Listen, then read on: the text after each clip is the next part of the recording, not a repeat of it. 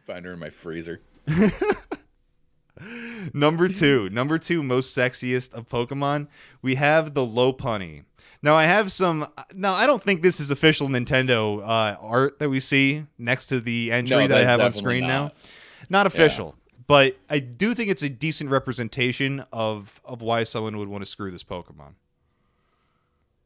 Lopunny has like that backward like pelvic tilt where it's like holding its ass out, and that explains why all the furries want to like fuck it, because it has like it's sticking its ass out. She's practically asking for it. She should just act less sexy. If she didn't want to get raped, she shouldn't have dressed like that or been that Pokemon. So while we're in total fur territory, how much fun would it be to fucking like drop acid and go to the Fur Fest? I'm so pissed about the whole fucking redacted virus that you're not allowed to name, or you're gonna like get deplatformed from everything. Because I was making plans to just do a bunch of drugs at the gathering and be with my people, but that shit got canceled. Whoop whoop. When's the Juggalo episode? Every show needs a Juggalo episode. That's something I learned. As long as I'm here, every episode is a Juggalo episode. There you go. Yeah, man, that'd be the perfect spot for IRL content, broadcasting live from Agartha at the gathering. Yeah. Agartha in like Sheboygan. Or some field in Sheboygan. So, but then it's great. They already have the wrestling ring set up. It's fucking fantastic. Yeah. You can see Sabu like wrestle even though he's like 60. It's true. He still misses all his spots like the old days. Yeah, he still misses the table completely. Yeah. All right, we wrestle posted too much on the last show. That's for our other podcast. Yeah, now we're fur. That's what we got to do. Yeah, now. we're not wrestling fans. We're furries now. What would your fursona be? My fursona, I would be a liger. A liger? That's awfully specific. Yeah, because they can't breed, and I have erectile dysfunction. Gotcha.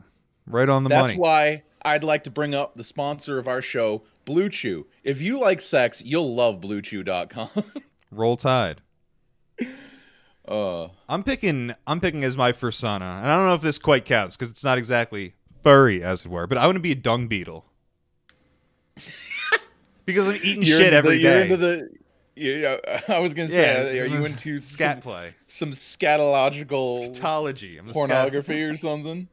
Yeah, why not? I want to be a dung beetle.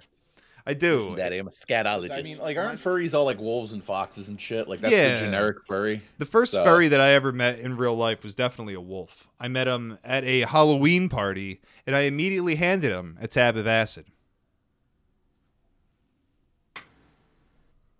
Yeah, I would never give a furry drugs because they're going to try and fuck me. My friend, it was a mistake. I had no idea what I was doing. I didn't realize at the time. It was a crazy party. Costume? He was a cartoon wolf, and it was clear that this costume was very homemade. Very, very. It looked like it was used like Crayola markers to fucking... It was terrible. But, now the thing is... I'm the kind of guy, or at least I was. I don't know if I am anymore, but I was always the kind of guy who'd be like the last guy awake at the fucking party. Everyone else is all fucked up and passed out, but I'm all hopped up on acid and fucking DMT, and I'm still like chilling out drinking beers by the fire. It was me and the furry. We were the last ones left, and the most memorable part of the night was when, let me get this line straight. I don't want to fuck this up. He said,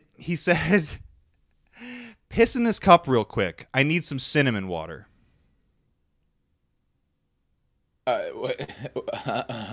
Yeah. He said it a bunch of times. What? He said it a lot. And I didn't know what he was talking about. And I don't know if cinnamon water is like a reference to like My Little Pony or something. Because that's kind of what the vibe I was getting. He kept talking about cloppers and shit. And I don't know what that means. But I'm pretty sure it has to do with fucking ponies. Oh, God. And later on in the night, I had a bunch of fucking nitrous chargers. And so I'm like carrying around a bag of fucking spent chargers. And I don't know if you've ever been there, but it just jangles around. You sound like Santa Claus. So eventually... You just clink it. You just clink it and people wake up and like turn their nose up to the sky. Well, if only. So eventually I'm fucking tired. And I'm getting in my fucking tent.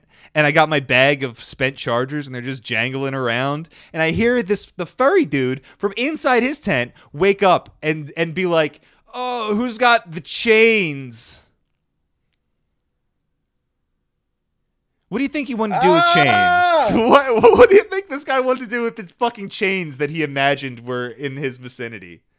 The guy in the wolf costume. Oh my god.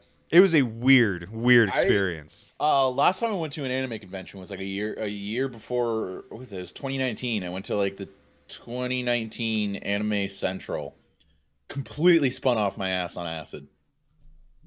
Met a bunch of guys there that turned out to be like right wing, and so like some Viking looking dudes. Went back to their like room with them just to like fucking drink some beers, and they just like said the hotel doesn't know I have this, and he just like unfolds an AR-15 and puts it on the bed. I'm like, oh, is this a Stephen Paddock situation? Should I not be here right now? Like, that's definitely what it was. You were almost in some sort of harvest.